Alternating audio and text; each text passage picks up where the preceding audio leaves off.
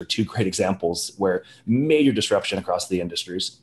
Yeah. Technology is affecting us in a number of ways inside the profession of HR, outside the profession of HR. So today is not that good. So when I think about tomorrow and I think about trying to create a future that is better for employees, for businesses, and for broader society, I think about technology being a path to enabling and removing some of that manual, low value work that doesn't bring a lot of satisfaction to individuals. But I also know human beings enough to know that we're not just simply going to lay off a third of our workforce and just keep doing what we're doing. We're human beings, so we're going to evolve and we're going to adapt. And things such as emotional intelligence, the human relationship will take on greater importance as technology allows us to customize and enable individuals to make the decisions they want for their lives. I mean, in a really kind of odd example, think about something like Netflix. Now you can go on Netflix, watch the shows you want, and after a certain period of time, they'll tell you what you should be watching.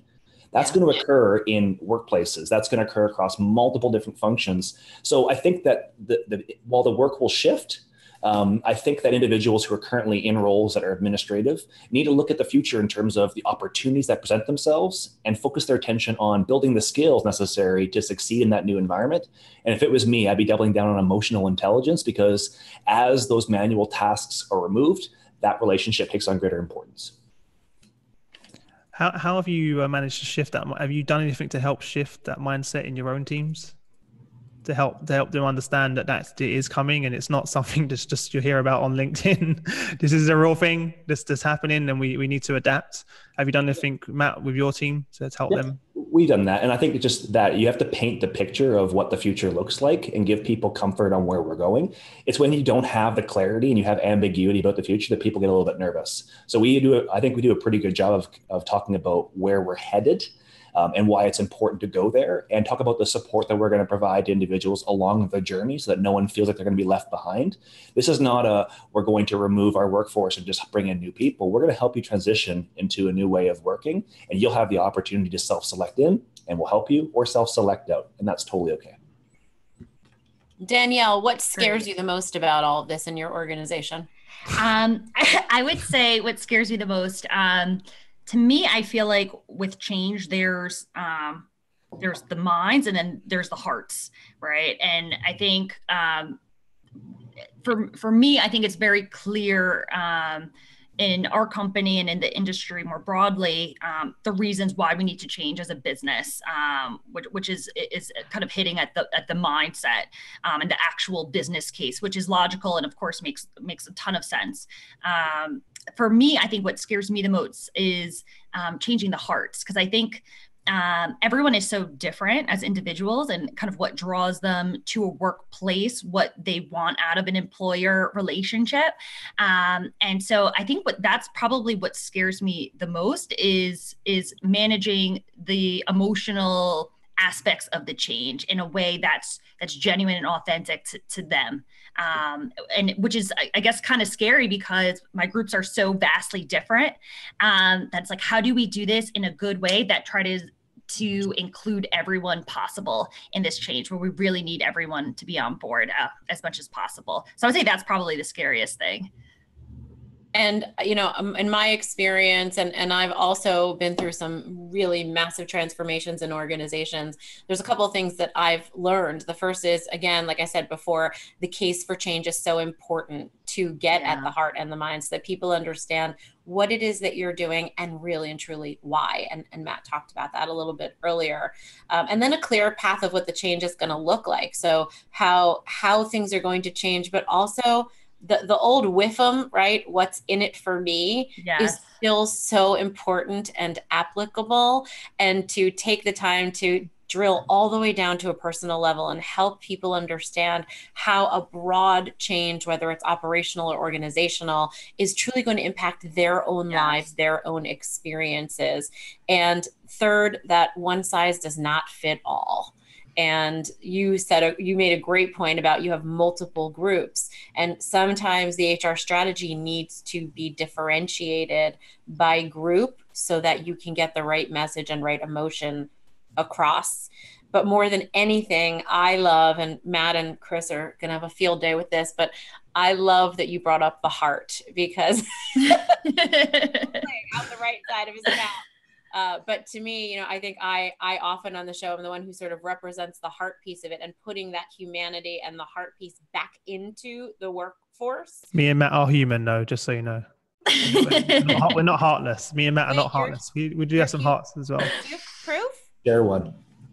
What? Share a piece of my heart with you? Is that what you're asking, Matt? Not on live, not on the live show. Not on the live show. Sorry, Joel. Sorry, Joel. No, actually, that brings up a great point, which is Matt claims that he loves me, and so earlier before we went live, I love how you just threw that in there. Matt claims that he loves you. That's a big statement there, Joel. Allegedly. Yeah, you guys stop fighting. Stop fighting for my attention. It's working. Matt, you had said that it was important to you that on today's show you dab, and I didn't want you to lose the opportunity. You just threw that in there out of nowhere, Jill. Go on, Matt. You got a dab on the live show. I'm not going to dab on command. I'm not a monkey. I don't know.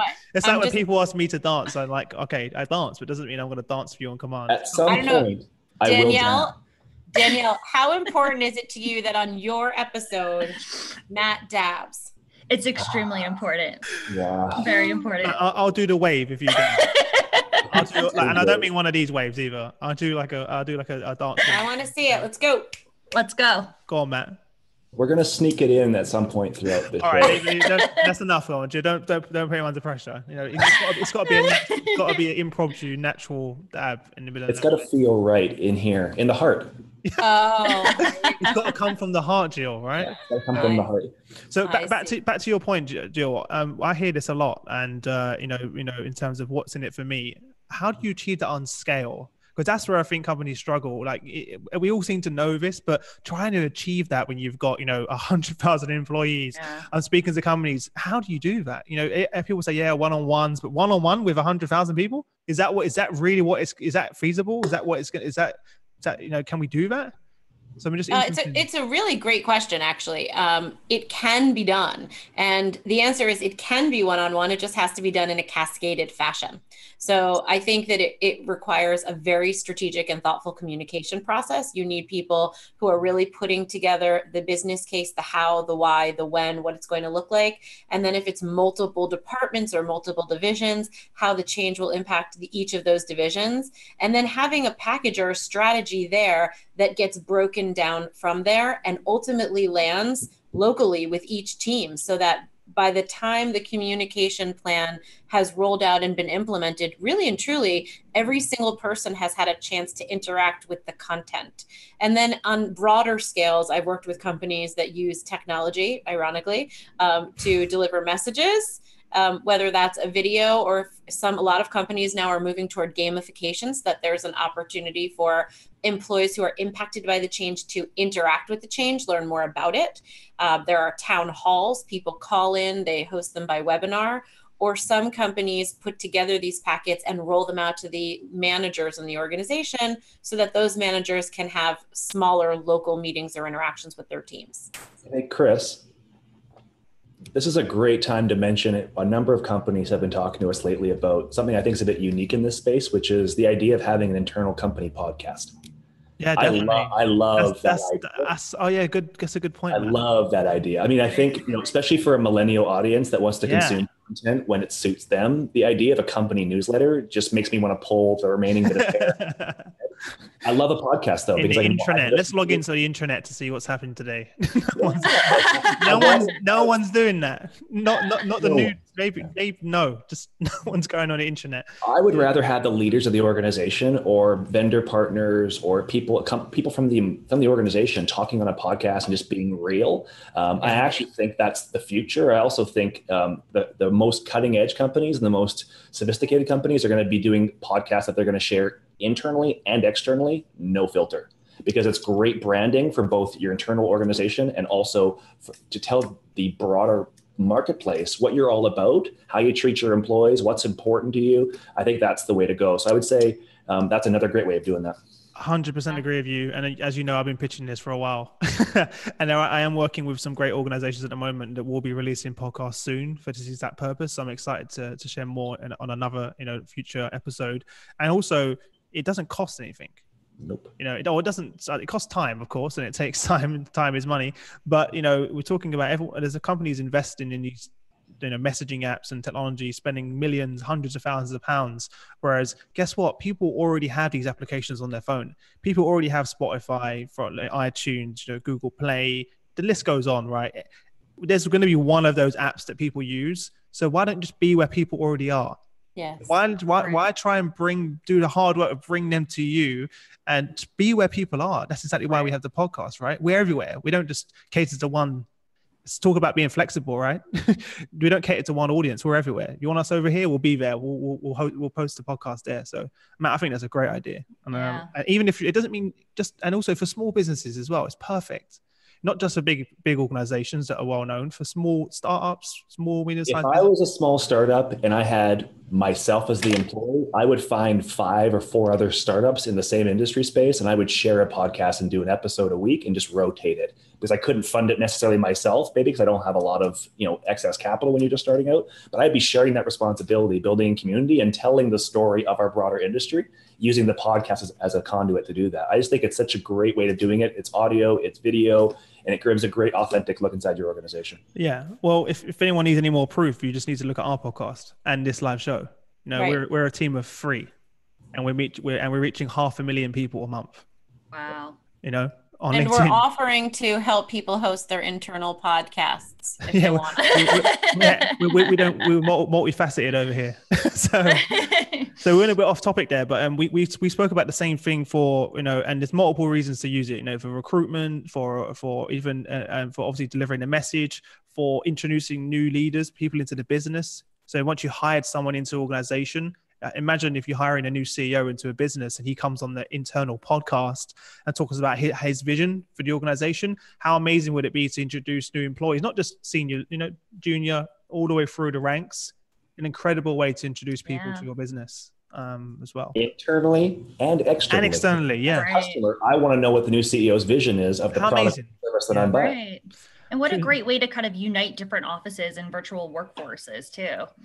Yeah, that's right. That's an amazing idea. Great example is Zappos. So the Zappos model is exactly what this is about. I heard Jennifer Lim do a talk a couple weeks ago, and she talked about how she and Tony Hsieh worked together to put together their culture statement, which was this book called Delivering Happiness that probably many of us know about now. And the book is just a bunch of verbatims from people in the organization that talked about what was working, what wasn't working, and how they honestly felt. And now this book is in how many languages and how many countries, and that was they never even realized, but it's incredible marketing for the company as well. So amazing. I love they're being authentic, right? And people read that, it's not some pre-rehearsed, let's tell you what we think you want to hear book. Yeah. It's just, this is who we are, the good, bad, the ugly.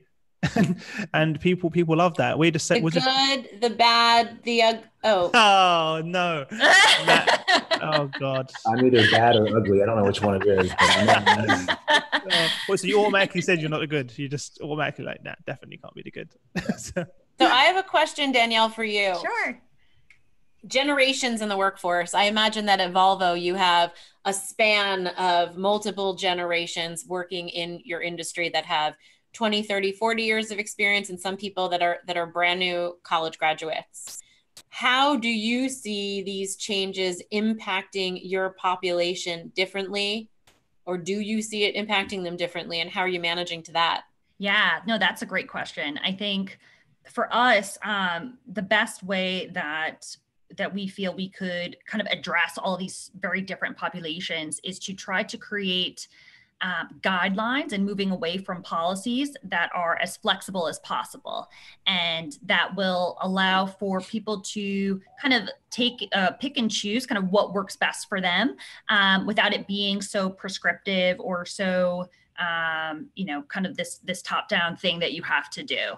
So something that was very recently in the news was regarding GM's dress code policy as a good example, where they threw it out and they said, just dress appropriately and use your best discretion and be an adult. And although we think that's amazing, I think for us, we want to just basically make it a little bit more open than that, and also say, you know what, if you want to wear a suit every day, then feel free to do that. If that's how you're able to do your best work, then we want you to feel comfortable doing that. But if you also, like wearing jeans every day and a polo shirt, then that's okay too. And if you feel like that's appropriate based on the meetings that you're having, then go for it. So the best way that we're trying to kind of attack it is to try to be as flexible as possible, and trying to move away from more policies to more guidelines and empowering our people.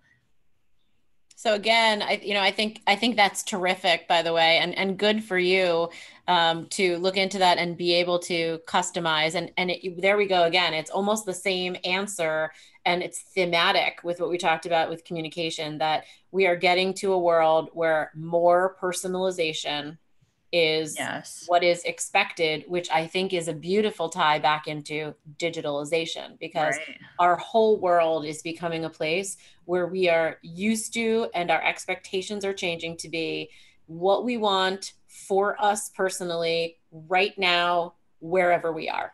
Yeah. It's really about bringing the outside in. We don't go home and put a suit on. Or we don't, well, I don't anyway. Actually, I think Matt does. Actually, Matt's got like suit pajamas. He's got pajamas, but they're like suit suspenders, bow tie. He's got suit pajamas, but that's how it is. It's little things like going into the workplace and not having Wi-Fi everywhere. Something so silly like that will drive people crazy. The new generation, they're like, wait a minute, I have to be in this room to pick up Wi-Fi. But there's still workplaces out there that exist that are like that. Or some good points people make. If internally I want to purchase something, it could be a stapler. It'll take 2 or 3 weeks to get that stapler because you've got to go through an internal process. I could order it on Amazon and it'll be on my desk in an hour. Right. But the workplace hasn't caught up with the outside. And then the more we can reflect our outside experience in the workplace, then the better and more productive and more comfortable people are going to feel at work. But that's because the old model was predicated on employers not trusting their employees. Yes. Yeah. And it's changing now. So before, you had to be bums in seats at 8:30 or 9 o'clock in the morning, and you couldn't leave by 5. And if I can see you, I know you're working hard. And if I can't, I don't know what you're doing.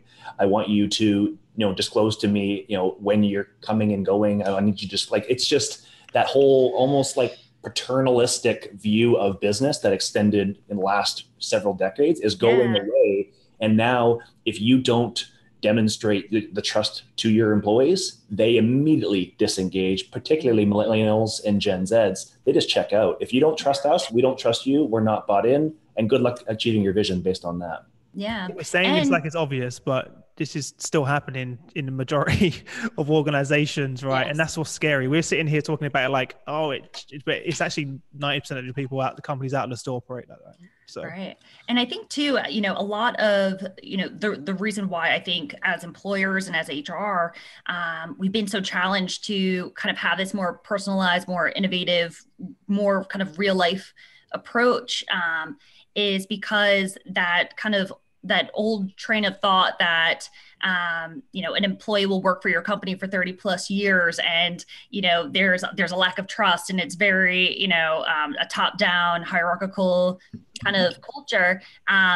The reality is that has changed, and that employee-employer kind of agreement no longer really exists, and people want to be more flexible, and they want to explore different career paths and have different expectations of employers. So I think that also plays a role as to kind of why we need to take this approach as HR.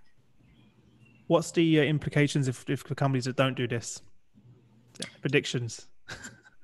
To me, it's a straight line computation. Everyone's face went really sad then. For a second, everyone was really upset. The clock's ticking. The clock is absolutely ticking. We're already behind.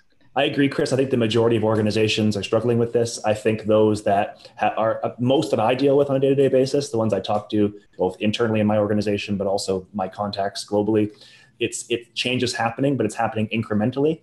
I think if I was an organization that hasn't started this journey yet, I'd be really, really worried. And if you're just beginning this journey, it's time to pick up the pace. And I would put ourselves in the same exact bucket. I think we have to make that change. This change cycles, whether it's technology, whether it's culture, are happening in much faster cadence. You don't have 20 years to make this transition. It's going to happen for you. So get going. Right. Yeah, pretty serious. Yeah, I would agree. Out of nowhere. Hi, Russell. Out of nowhere. Oh yeah, hi Russell. Did you just throw? No one's gonna get that joke though. Only us. Only we're gonna get Russell. What's his last name, Joel? Russell Boyd. Russell Boyd was my counterpart and partner at Macy's for 4 years and one of my best friends in the world, and I love him to death. And I promised I would do a shout out on the show today. So hi, Russell. Hi, Russell. Hi, That's Russ. such a random shout out, but we love you. I miss you. I agree with Matt completely. I think it is a straight line computation. I think that the clock is unquestionably ticking. And the truth is, at least in my experience, things that feel like a really big deal, when you look back in retrospect, they're not. And, you know, dress code is one of the best examples. I have been with multiple companies as they've gone through the dress code transformation. And so dramatic, so stupid. You can't believe, I mean, presentations and pictures on the wall of what it would look like, and pictures of people with bikinis that have, you know, the red X. Are you joking, Joe? No.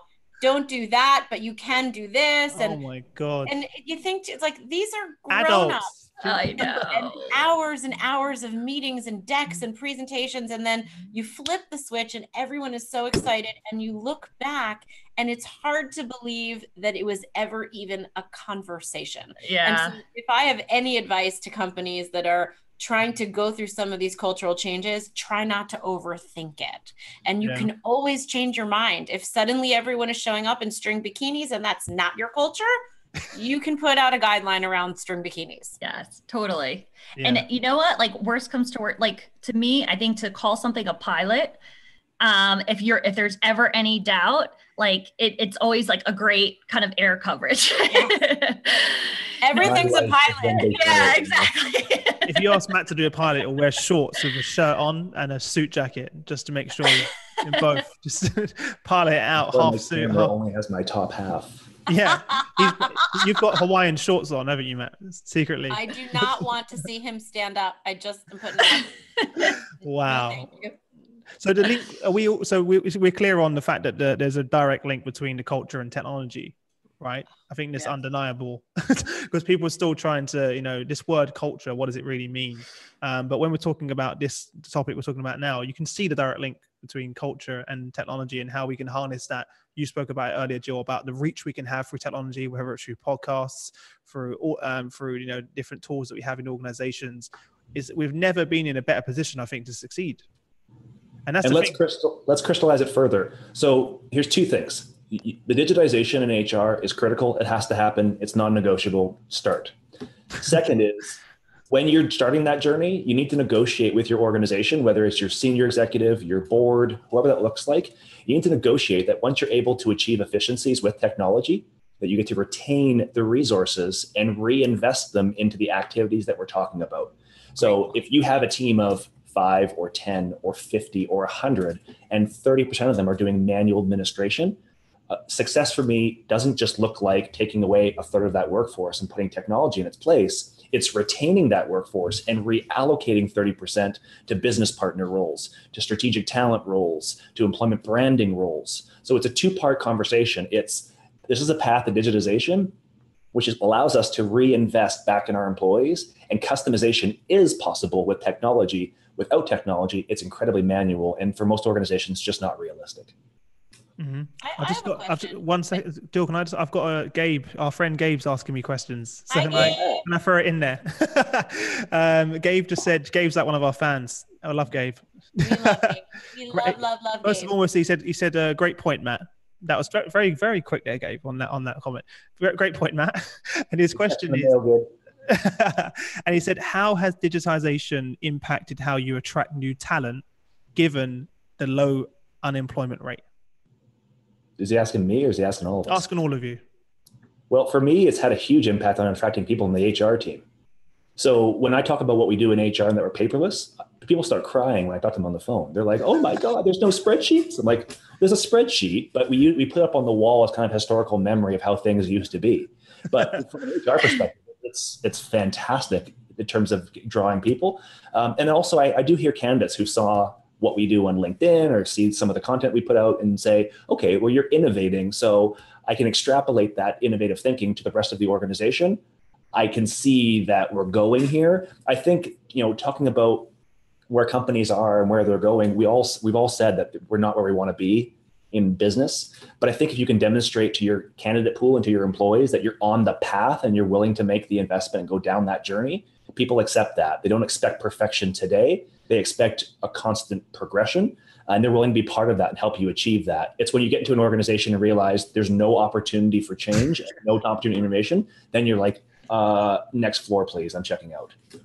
Especially when they sell it as part of their why, and you go in and it's like, well, what happened here? Which happens quite a lot. That's the problem. Yeah. You guys want to add anything to that? To Gabe's question?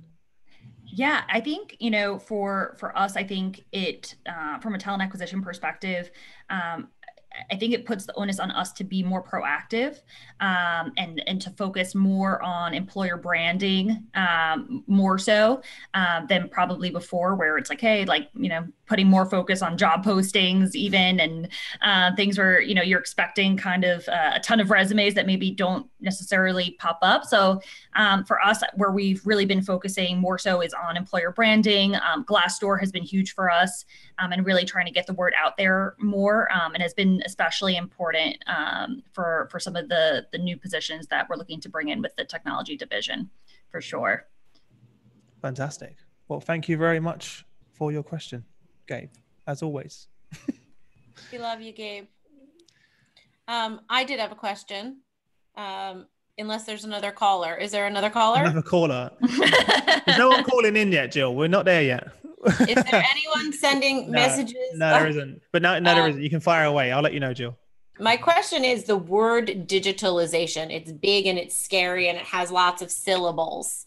Do you think that we are scaring organizations when we talk about the digitalization of industry? That's a great question. I think 100% yes. I think if you think about our everyday lives, we're already living digital lives. You wake up, you're looking at your phone, you're answering emails, you're on Google, we're always connected nowadays. And to make it called digitalization makes it seem like this, kind of like Star Trek, kind of far out in the future thing. But it's well, actually it's our everyday lives now. So I think absolutely. And I think that's a great point. To what extent could we maybe call it something less scary, or just bring it down to earth a little bit more so it doesn't feel so foreign or kind of out of reach? Yeah, I think you're right. That's what we said earlier. We're already doing it in our lives outside of work. But it's just when we bring it inside, all of a sudden it's some huge thing. Yeah. I think it's all of the amazing consultants out there. They've all got together and they're like, how can we make so much money? You only have to go on LinkedIn to see digitization. I think I get an email every day for a digital transformation event or a summit. Or I'm not sure if you've seen them, but so I think you're right. I think it's the very clever marketing out there, a lot of scare tactics. When I actually speak to HR directors and CHROs and I talk about this topic, a lot of them, once they've done a bit of research, looked into it, they're like, okay, it isn't a bigger deal as we think it initially should be. But there are many companies that are out there scrambling and they're all over the place and don't know what they're doing. So I think we're overcomplicated here. So I agree. It's it is kind of the boogeyman in the corner, but let me add some. I haven't heard that in years. Jill's easily pleased, guys. It's been a good episode. I would say, so I agree. It's a bit of fear mongering in terms of using the word, but here's what I'd also would say is you need to create a burning platform for change. So fear isn't the way to do that necessarily. You should inspire the change, but let's be very, very clear. Where we are right now is not good enough and it's not working. Yeah. We have to change, and human beings, including myself, don't like it. We don't like changing. We want to find any possible reason to justify where we are today.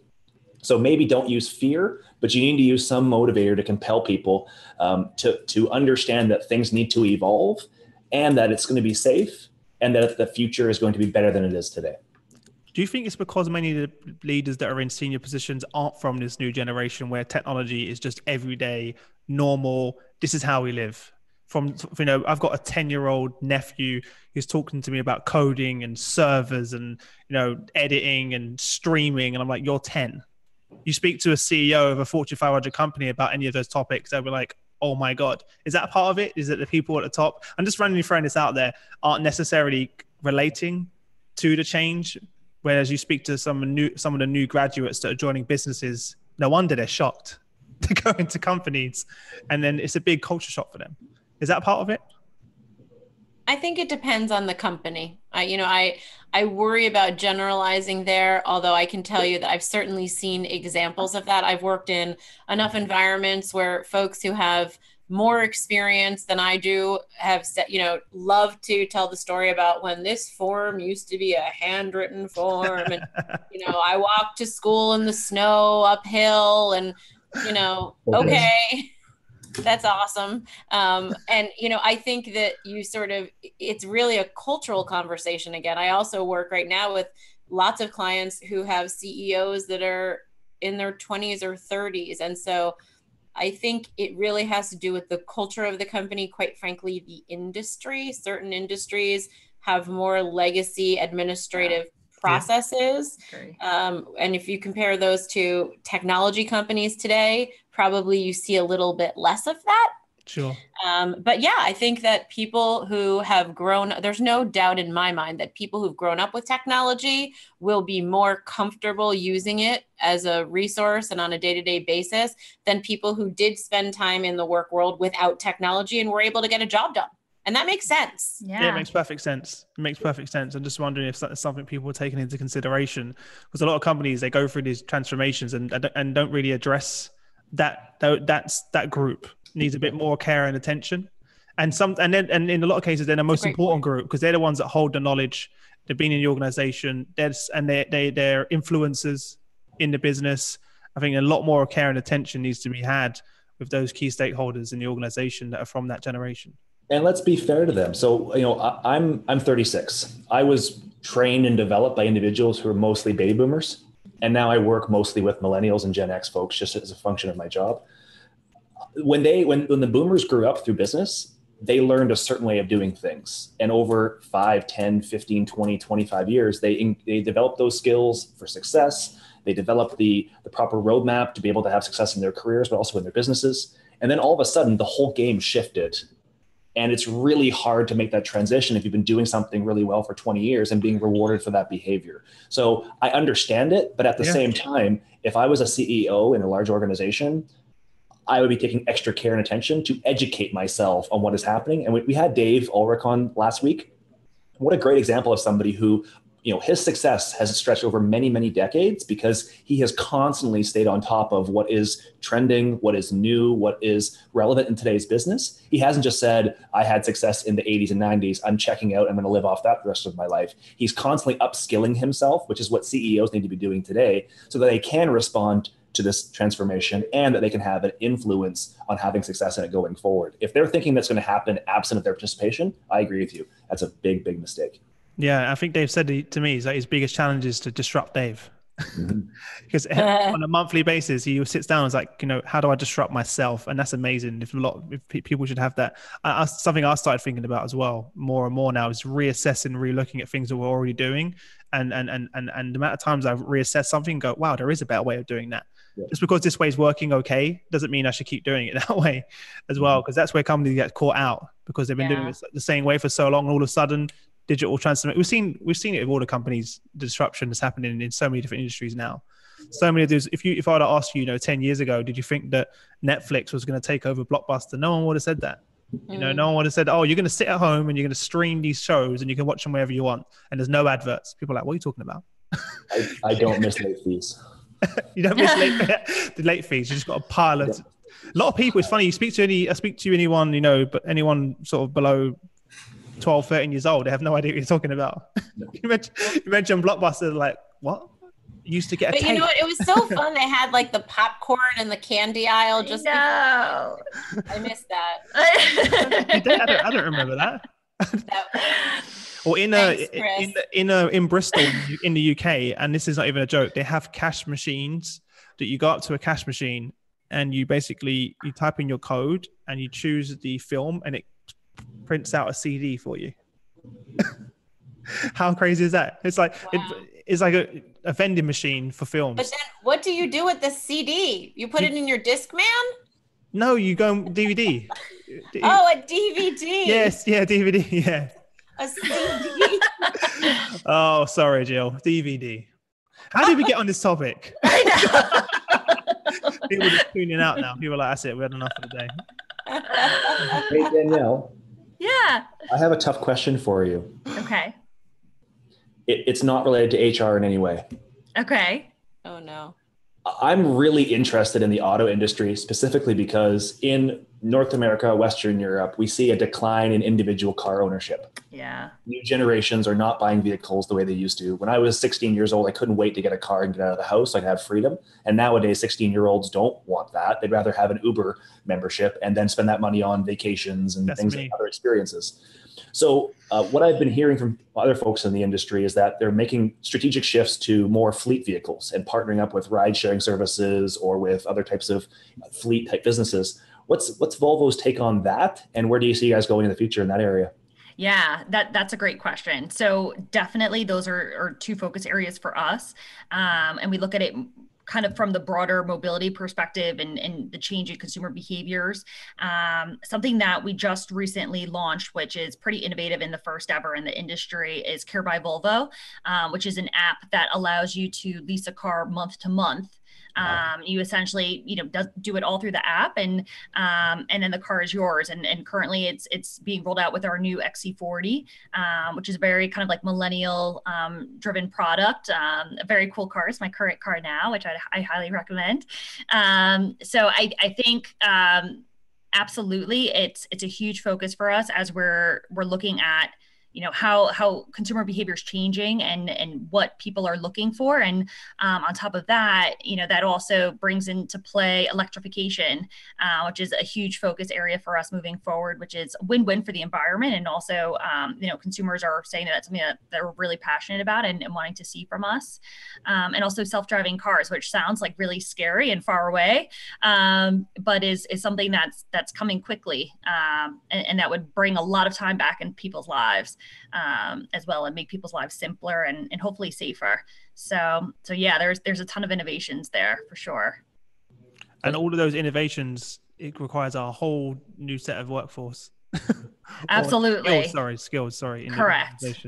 Yes. And it's also important too that we recognize that we also need to have a foot in where we are at today, and selling through our dealerships, and they're extremely important relationships to us, our retailer network, and that there are a ton of people out there who currently like driving their car every day, and the thought of having a car driving you around kind of freaks you out, and I get that. So I think that's kind of the fun of this whole change management journey is like, how do we stay true to who we really are and deliver on the business that we need to deliver on today, but then also are looking towards the future and doing it in a good way. I think you make a perfect statement there that kind of ties together today's whole conversation. And we've talked about this before on the show, how businesses who are succeeding today are helping to blend the wall, or maybe instead replace it with a screen door between their customers and the company, and looking at the customers and understanding that they need to model and understand and care for exactly who their customer is. And if companies can start to act inside the company the way that the customers want to see and start to create more of a relationship like that.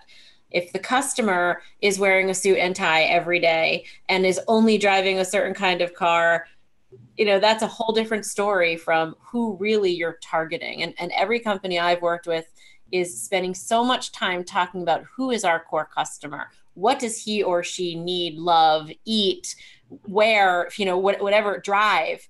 And so inside of our companies, we need to build a culture that really does show that, mimic it, understand it, and live it. And so I think that's great. And P.S. If you need a test driver of a self-driven car, I know that my husband would sign me up to be first on the list, because I don't necessarily let's just say I would benefit from that kind of technology, and so would my insurance policy. Well, on that note, guys. Perfect. Well, we've got Volvo on the show, Jill. So you're halfway there. So Danielle, I'm all for Volvo. Best safe car. We'll leave that in your hands. Yeah. Well, look, that's all for today, guys. Danielle, thank you very much for agreeing to come and join us on the show. And thank you everyone else for tuning in for your questions. As always, guys, we're live every single week, same time, same place. If you're not already subscribed, make sure you do so. Hit the bell icon below so you're notified when we go live. Apart from that, thank you again, Danielle, and I wish you all the best until we next speak. Thank you. Bye. Bye.